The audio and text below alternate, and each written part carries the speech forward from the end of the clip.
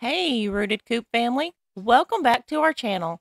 Today, we're going to be diving into the art of soap making again, but with a twist. We are creating our classic goat milk and kaolin clay bar, infused with a sweet orange blossom fragrance that is going to be a treat for your senses. We have gathered all of our ingredients and are preparing to start. Got our goat milk powder and kaolin clay that we will be adding to our base oils.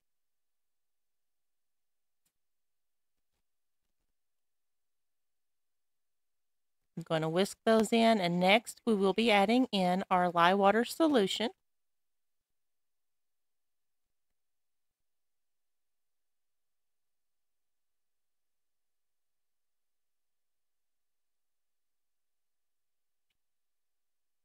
But I thought we could have a chat today about the most popular soap making method that's got everyone hooked: cold process soap making.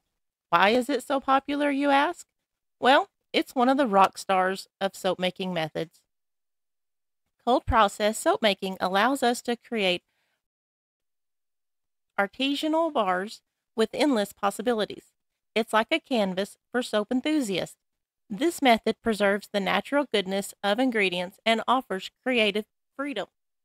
It makes each bar unique works of art. So let's dive in and try to answer some questions.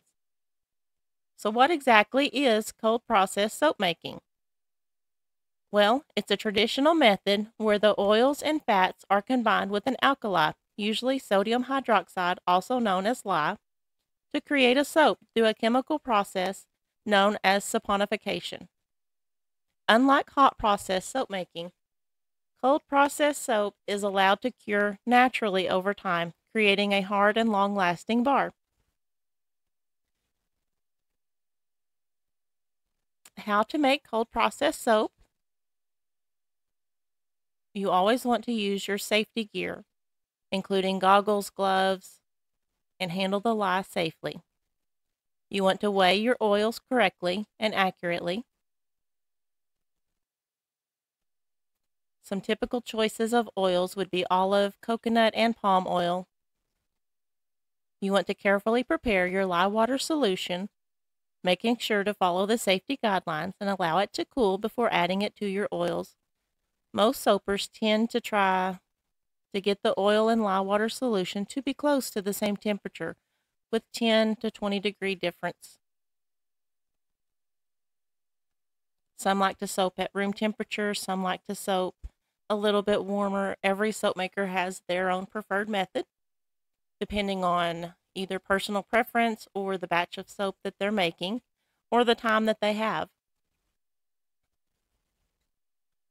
So once you've gathered your ingredients, you're going to combine the lye water solution into the oil. You're going to stir the mixture until you reach a trace. So that's where your stick blender would come in, or if you're using the whisk method or some of the other methods that there are. Trace and soaping, what does that mean? Well, trace refers to the stage in the soap making process when the mixture of oil and lye has thickened enough that if you lift your stick blender and drizzle the soap back on top of itself, it leaves a visible trace or a mark on the surface. Reaching trace is a critical step in soap making because it signifies that the saponification process has begun. Saponification is the chemical reaction between the oils or the fats and the lye, the sodium hydroxide or potassium hydroxide, resulting in the formation of soap. There are two main stages of trace. There's thin trace, which is when the soap mixture has just begun to thicken, and there's just a faint trace or mark left on the surface when drizzled. At this stage, the soap is still very pourable, making it suitable for creating those intricate designs and swirls. A thick trace, on the other hand, is when the soap mixture has significantly thickened, resembling a pudding or custard. It leaves a well-defined and lasting trace on the surface. Soap at a thick trace is often preferred for making layered soaps or when working with additives like exfoliants or essential oils.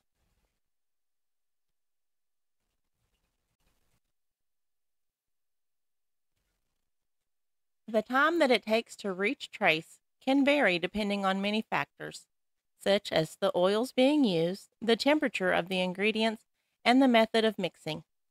Soap makers need to monitor the trace closely to ensure that the soap is adequately mixed before pouring it into a mold. If the soap does not reach trace, it may not set properly or result in uneven distribution of the additives. On the other hand, overmixing can also lead to a too thick trace, making it challenging to pour and create certain designs. So it's just a matter of getting the perfect balance of the level of trace for what type of design that you're going for. And sometimes you just have to work with what you have to work with as well. Adding fragrance and additives such as scents, colors, or any other additional things like herbs or clays can also affect the trace.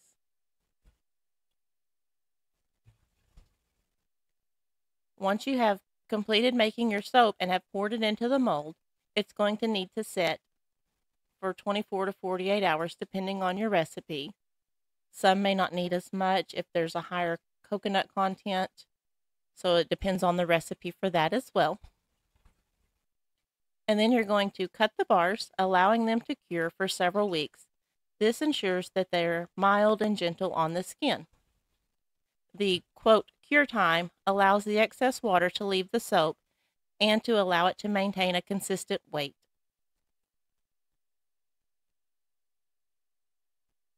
So why is cold process soap making so popular? It allows for artistic expression through various colors, scents, and designs. It retains its natural benefits of the oils and additives since it doesn't involve the high temperatures that might degrade them. And they generally result in a harder, longer lasting bar compared to some other soap methods. Other soap methods can also be hot process soap making. This is a method that involves cooking the soap mixture to accelerate the saponification process. It can allow for a shorter cure time compared to the cold process because the heat can cause it to lose the water weight and maintain its weight quicker. It also creates a rustic, textured appearance. There's melt and pour soap making, which is melting pre-made soap bases and adding some fragrance and coloring or additives. It's quick and easy for beginners.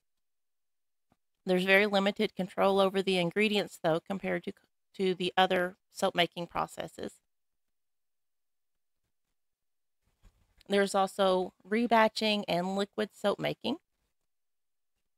But remember that each method has its very own list of pros and cons, and the choice strictly depends upon personal preference, skill level, and the desired outcome. And now back to our goat milk and kaolin clay orange blooms bar.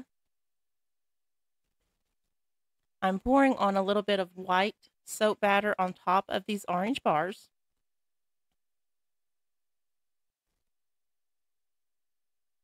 So we're just going to add a layer of pure white soap to the top to kind of spice things up a little bit. But I hope that y'all enjoyed the discussion on the cold process making and what it is. I hope that I answered some of the questions that you may have.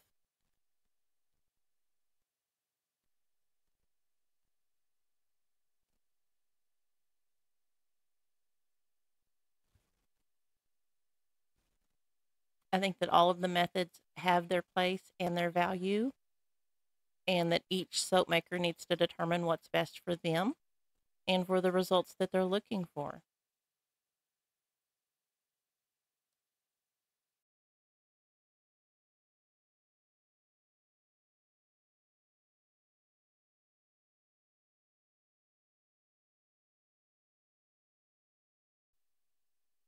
Okay, so what I'm going to do now is I'm going to be adding some orange embeds to the top of this just for a little extra, just for a little extra touch to these.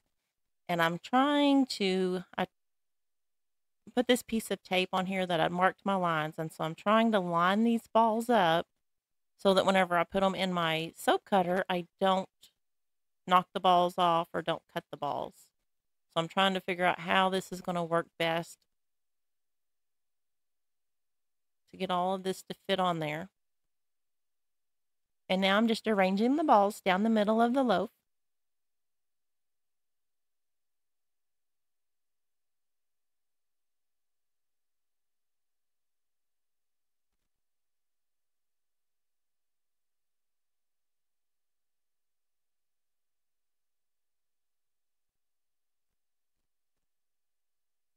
And while we're doing this, while I'm doing those, I want to give a huge shout out to those of you who have already subscribed to our channel.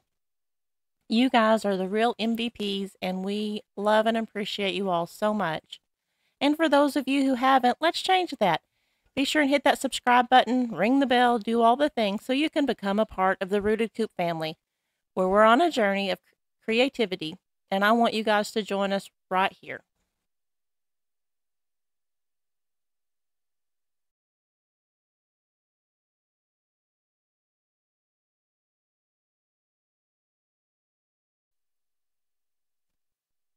I don't want y'all to miss out on some delightful creations that we have coming up. Trust me, you guys don't want to miss out on a few things that we have in store. I have some very interesting videos that I'm working on making for all of you, and hopefully I can get those out in the next few weeks.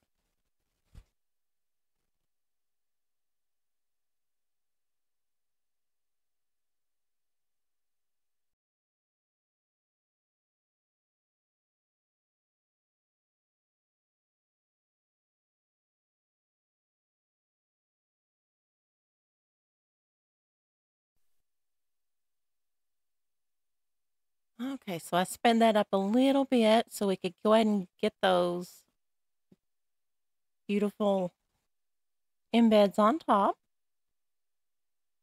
Added my shimmer to the top of them.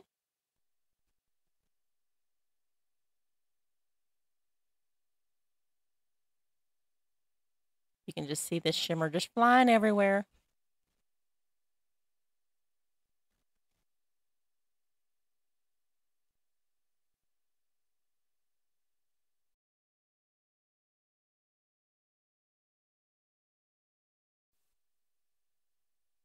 And ta-da!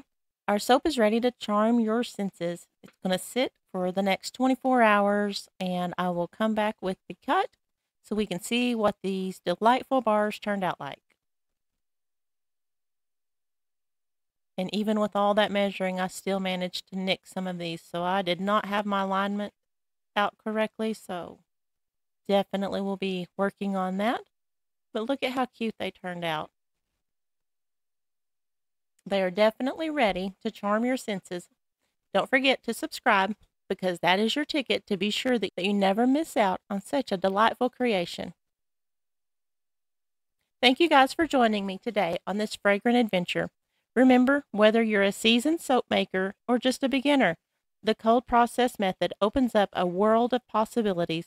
Don't forget, hit that subscribe button and ring that bell to stay rooted in our creative journey. As always, stay clean, stay creative, stay rooted. Enjoy the scents and embrace the suds.